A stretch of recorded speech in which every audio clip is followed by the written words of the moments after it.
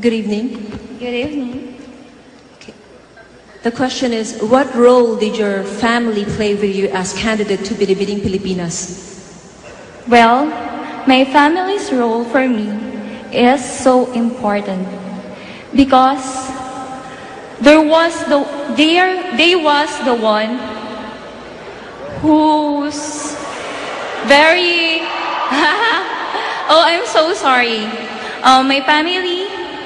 My family, oh my God. I'm so sorry. I told you that I'm so confident. Ito, wait. Sorry guys, because this was really my first pageant ever. Because I'm only 17 years old.